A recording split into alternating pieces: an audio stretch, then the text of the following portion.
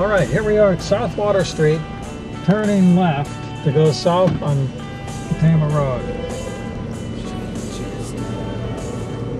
Now, in this case, we have a sidewalk on the right-hand side and the bike path on the left. Full use of the roadway, to say the least.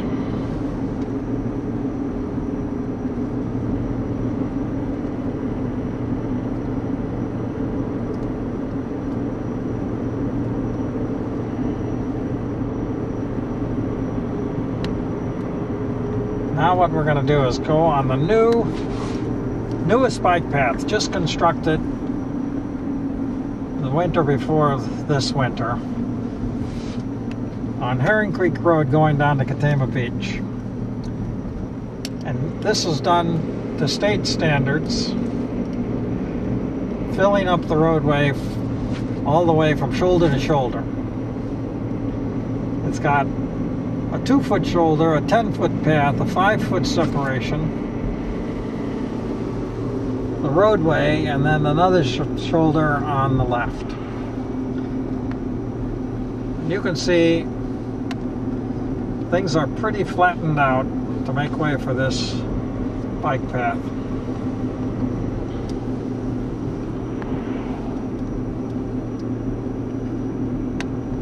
It's got a 5-foot separation.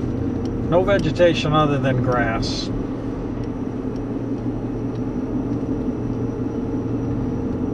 Now for this section there were about 29 telephone poles that had to be shifted by the electric company, which apparently has to do that at no charge to the town if the town requests it.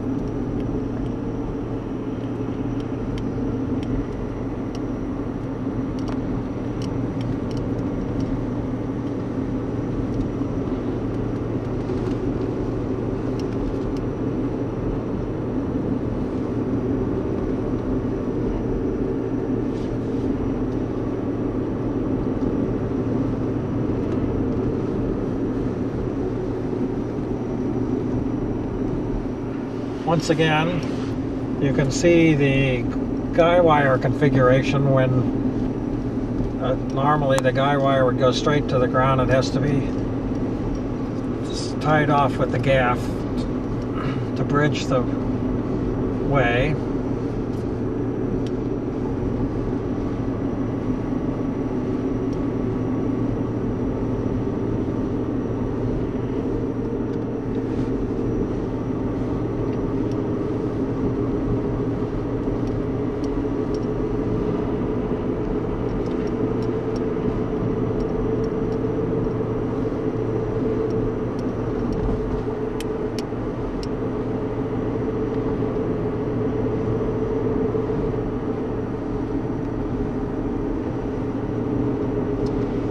It's basically a third lane to the road. You can see the impact it has. What's the width of it out here? It's a 10-foot way, separated by a 5-foot grass strip.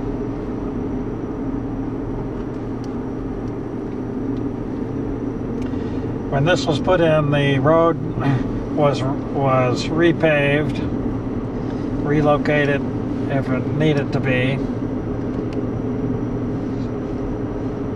to fit properly in the right-of-way.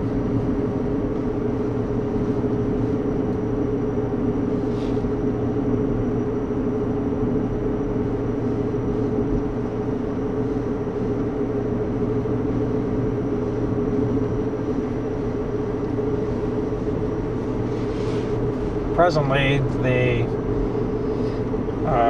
state highway traffic officials' guidelines require a 10 or 12-foot way for a bicycle path. Remember, these paths take bicycles going both directions, so it's a whole nother road.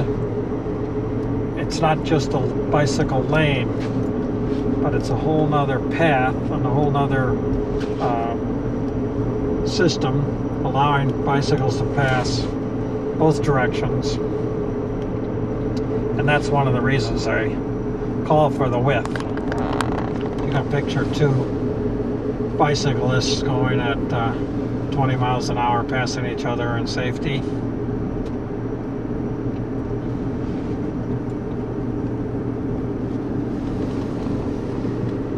And they completed this path right down to the beach.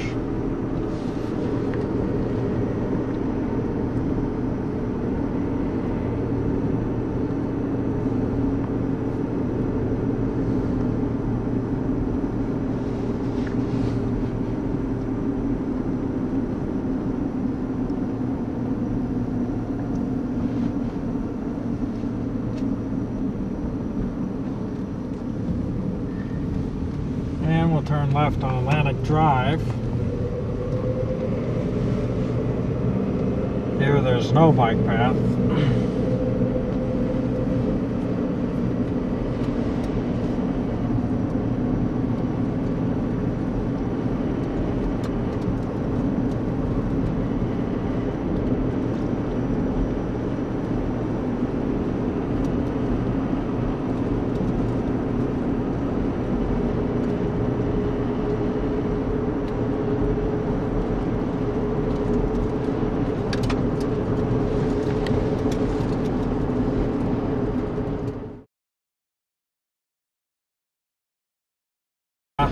These are put up along Ernie Bach's property, probably because a lot of the cyclists stop here to take pictures of the llamas that Ernie Bach keeps in his front yard. And you see the retaining wall that's put up along his place. So these reflecting poles aren't going to stop any cars. It might wake up a driver who drifts over there. And it might keep a child or some unaware bicyclists from swerving out into the traffic.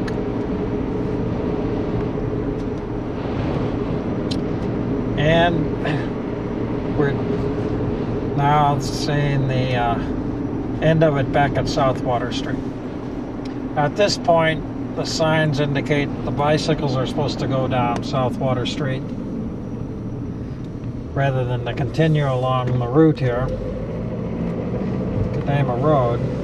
So Peace Point Way starts here. And you can see there's no lane or anything marked for a bike here because they're not allowed.